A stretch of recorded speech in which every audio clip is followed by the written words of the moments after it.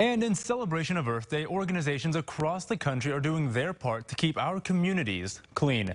That may mean picking up trash, recycling, or planting a tree. Lily Cedardall was at the Farrington Groves Historic District earlier and tells us how the area is now a little greener. Lily? Today, Trees Inc., a local non-for-profit organization, partnered with Farmington's Grove Historic District to plant 120 trees in the neighborhood. Organizations were joined by 60 volunteers from Mosholman Institute of Technology, as well as many community volunteers. Terre Haute Mayor Duke Bennett was also in attendance, issuing a proclamation for the community before this initiative. The trees planted today aim to provide shade, remove air pollution, reduce storm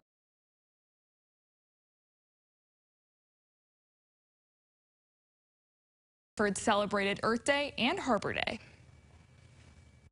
It's so wonderful to join all of these groups of people that are here today because we weren't able to plant trees during the pandemic, and so it's nice to be able to come back to see all these people that are here today for beautification efforts and just to make our community great together.